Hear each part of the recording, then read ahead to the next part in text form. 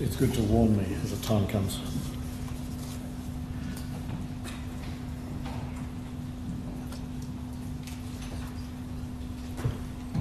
Thank you. I was asked to give a statement about the state of play of research in this area. I don't think I'm going to be able to do that, but still I'll make some comments, and I'll talk about the impact of disasters in Australia. And that's based on some recent work we've done, we're in the middle of doing, so I stress it's doing and making critical comments about it sitting in front of me. So. And we haven't taken all your comments on board yet, I'm sorry, there's too many things. So it's tentative stuff. I thought it'd be good to start by reminding ourselves of why we want to adapt. And this is taken from a document that's referred to in the current Victorian State Adaptation Plan.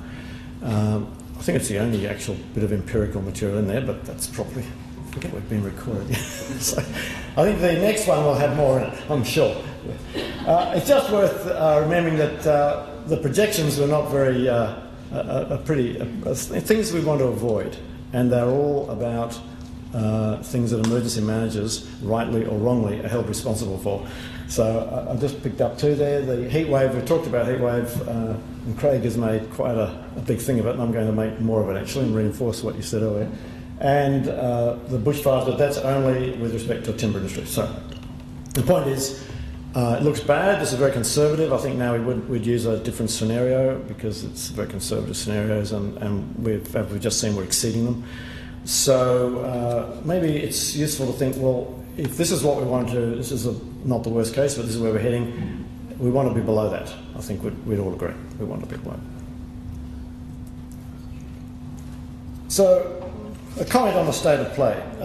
People in this room might be aware, or might not be aware, that of this body called NCAF, still exists, National Climate Change Adaptation Research Facility, based at Griffith University. It still exists, but it's not working in this area anymore, I think.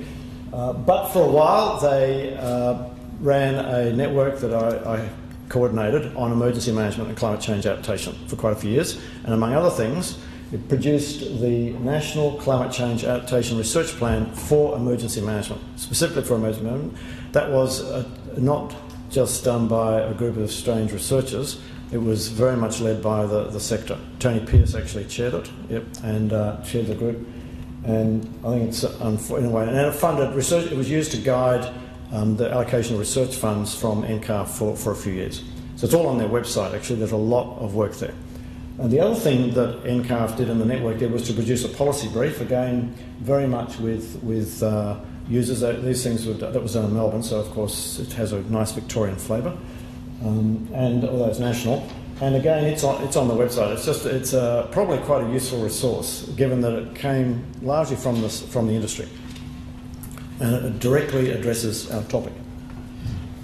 Of course, what happened to these? Well, NCAF was actually a creature of John Howard, although when you look at all the comments on the web, it's interesting. Most people seem to imagine it was a Labor thing. Labor did not refund it for whatever good reason, but it received extra funding last year, and now it's very much focused on coastal zone stuff. So it didn't refund anything in emergency management, which I find ironic, as almost personal view, and apologies if I offend anybody. I think almost all its work could fall with, except on ecosystems, could fall within the ambit of what we would all call disaster risk reduction, or broad concept of emergency management. We had VICAR in Victoria, which again is not being funded at the moment, but it produced a lot of material. All this material from both these organisations is accessible, and much of it is directly relevant and in fact comes from the concerns of the sector.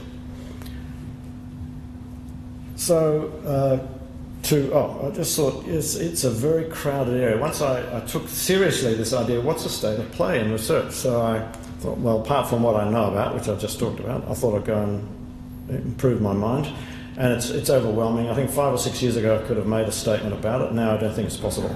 And it's not just the research, it's all the endless tools, including in our sector, very specific things, as well as everyone seems to have strategies, plans, briefs, and so on. You just go on the net, you see there's probably thousands of them. So What does that mean? Well, after did a bit of thinking about this and review, and I think there are a number of themes in the research area. Can't say where it's going or anything, but there are a number of things, and some of these are directly related or relevant for emergency management. I've picked out these first four. There's a general, most people that I speak to and seem very concerned about, well, how do we know how we're going? How can we measure our progress or lack of progress in adaptation, but also in emergency management, in the context of dealing with climate disasters? And people want to do that, and a lot of funding has gone into that, as far as I can see, various formula and everything else. So we'll have a go at that in a minute. And I think very importantly for emergency management is this whole area of why people or sectors, some sectors are adapting. We've heard a little while ago about some of the agricultural sectors, but some are not. Some are resisting it hugely. And the problem for emergency management, well, one take on it, is that if people don't adapt and then there's a problem, emergency management ends up carrying that problem, and there's an inquiry. So far, it's only focused on emergency managers, even though they might have nothing to do with creating the problem and might have fought against it. And then there's allocation of blame in the media or whatever, even if it's not part of the inquiry.